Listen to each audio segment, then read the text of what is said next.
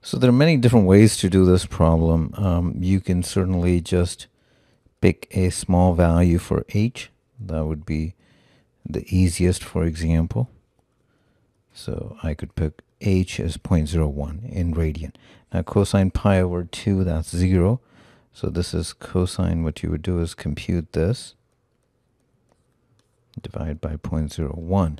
I'm just going to use the calculator, and this I obtain minus 0.00999. So this is actually about minus 0.01 divided by 0.01. That's just minus 1, so close.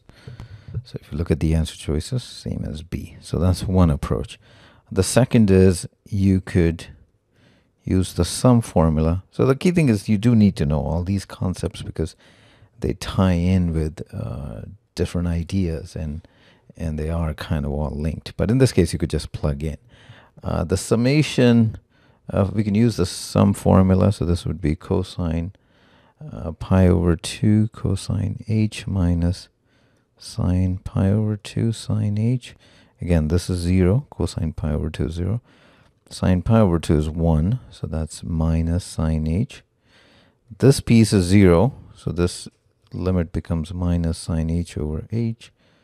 And this is h going to 0. This you might be familiar. This is a good one to know. Is just 1. So this is again is minus 1. The other thing you can also do is to recognize that this limit form